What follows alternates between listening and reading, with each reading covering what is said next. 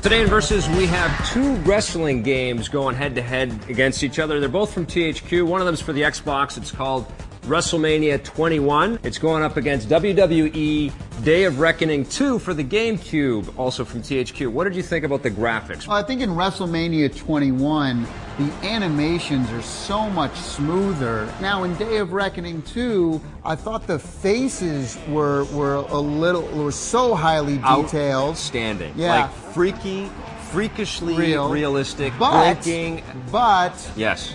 The animations are so much more choppier and stiff. I think, though, that services the gameplay, though. I mean, and we'll talk about gameplay in a little bit, but I think the animations in Day of Reckoning are more sort of trying to be less about motion captured kind of stuff and give you more immediate moment-to-moment gameplay. Well, it's a faster gameplay for sure. Yes, but it does look a little less organic. But graphic-wise, WrestleMania 21, I think overall looks better, but it is a slower, you are sacrificing a little frame rate because it is a slower pace. I like the creator wrestler mode in both of these. I was particularly impressed by the different hairstyles that you could choose in WrestleMania 21. I was impressed with the fact that you could create these ultra freaks. I had this one chick, her neck was like 7 inches long, and like her head was a little bean. In fact, you know, you'd be very proud of me. Yeah. I tried to see the biggest head possible. I would create the big melon head. Right. That's what I called a melon head. And I would be proud of you. Why?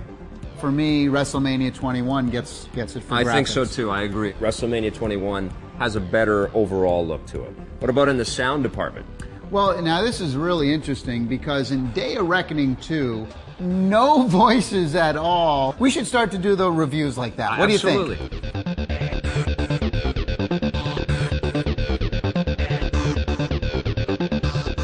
And then underneath, it would talk. Yes. And that's what come on, people, this is the 21st century. It's ridiculous. And wrestling is all about the personalities. Yes, and that's what WrestleMania 21 does right. They brought in all of the pros to voice over their characters in the game. That's one of the best things about WrestleMania 21 is the sense of personality that it brings to the table.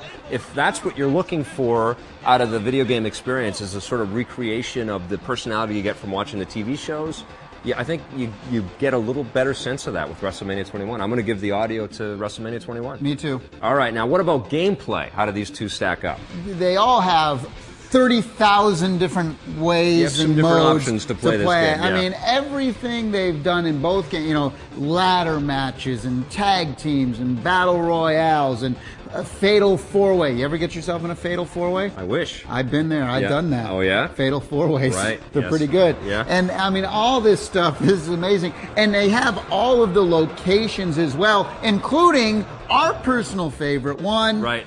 Judgment Day. We can let them use that, by the way. So you get the bra and panties match, yes, your favorite, of course. They do that just for you, by the way. I was a little bit frustrated to see slowdown when you had 4 characters on screen at the same time in Day of Reckoning 2.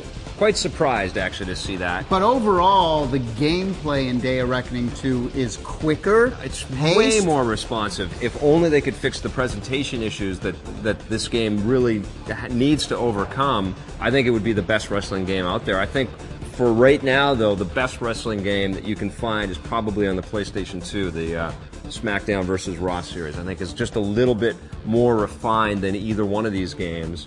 But out of these two, I had more fun with Day of Reckoning 2. I had more fun with WrestleMania. So overall, then, which game do you like better? Overall, I like WrestleMania 21 better. I like Day of Reckoning 2. What are you going to give WrestleMania 21? I'm going to give it a 7. 7 out of 10 for me. What about Day of Reckoning 2? I'm going to give that one a 6. I'm giving that one an 8.